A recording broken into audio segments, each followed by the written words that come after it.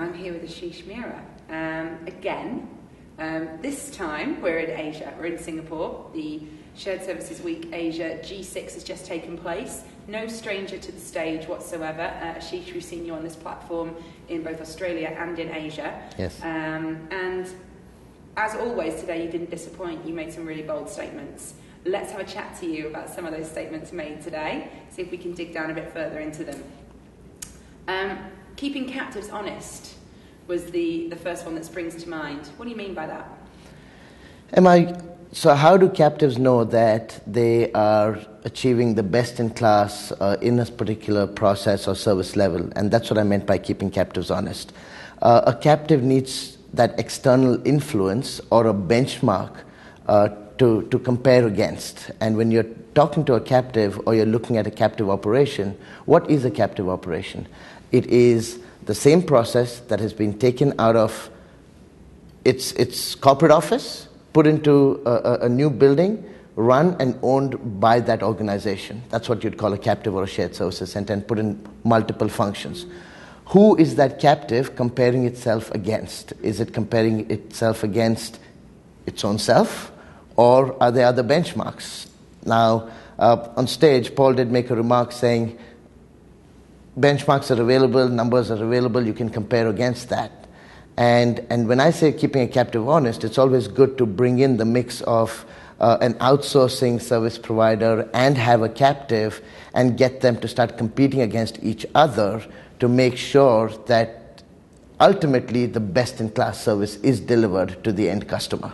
So it is all about the end customer. It is all about getting the best operational metrics to ensure that you are comparing yourself with the Hackett best-in-class. And you think captives aren't doing this on the whole? That's the trend that you're seeing, that you're commenting on?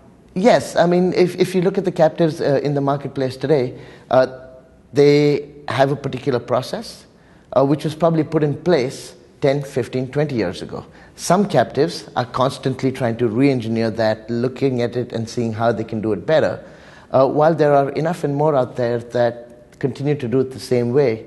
It's just legacy prevailing. So you've got to keep them honest. You've got to make sure that they are pushing the envelope and not getting comfortable and just saying, hey, this is the way we did it 10 years ago and this is the way we'll continue doing it. But if we're going to make a generalization, you think probably more aren't doing it than are?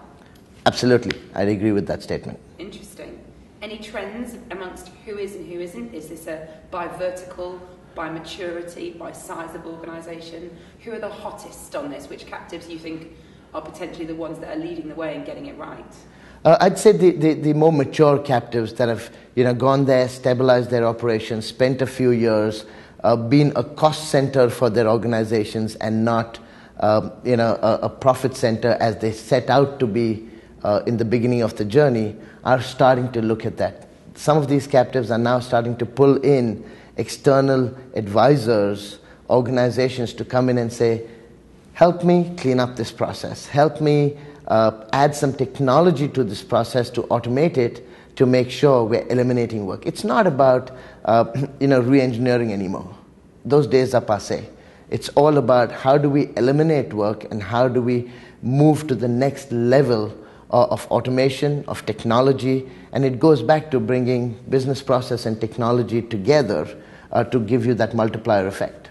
So let's give some free advice to our captives out there. Okay. Because there is such a thing as a free lunch at SSON.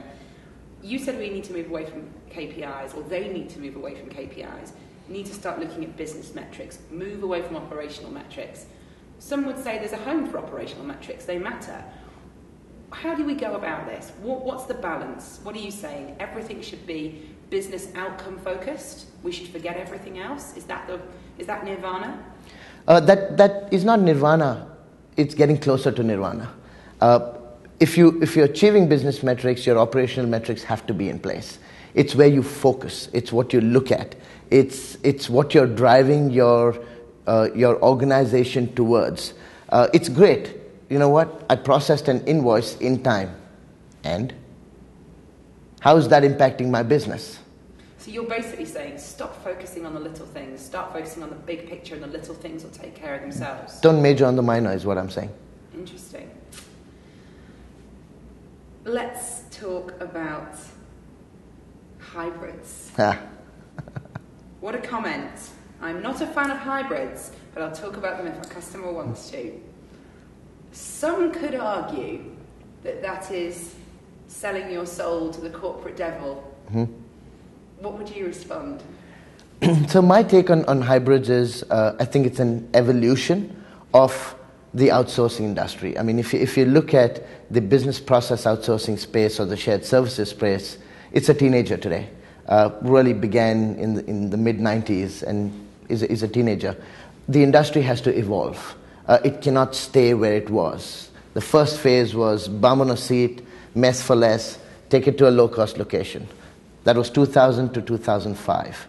Then you look at 2005 to 2010, let's move towards transaction pricing. Let's look at re-engineering, right? That was that phase.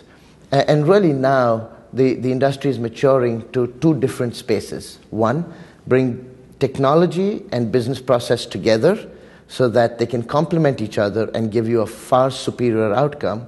And the second space, especially in Asia, where it is peppered with a large number of shared services centers, how does this business process outsourcing world support the shared services world or captive world?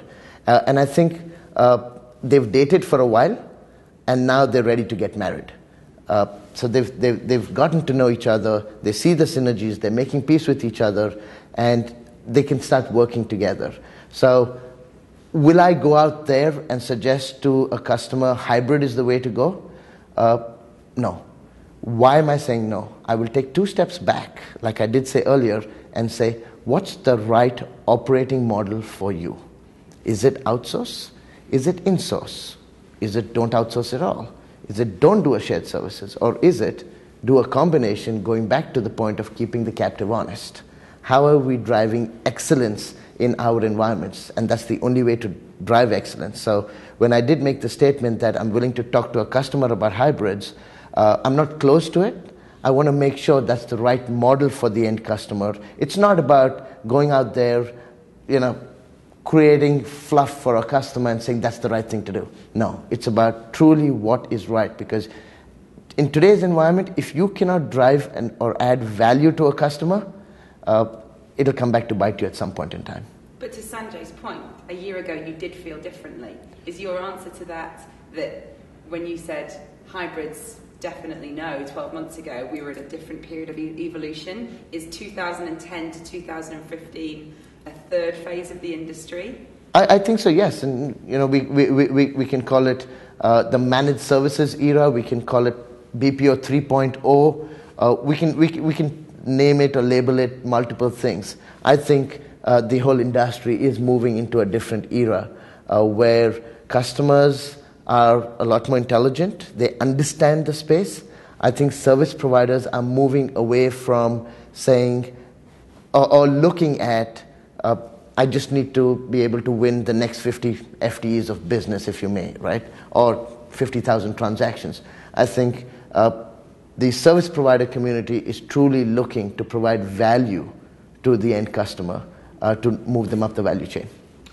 So there you have it. It takes a brave man to change his mind and explain why, and you are nothing less. A brave man, bold words. It's been great fun having you, as always. Thank you very much. Thank you, Emma. It's been a pleasure always being on the G6.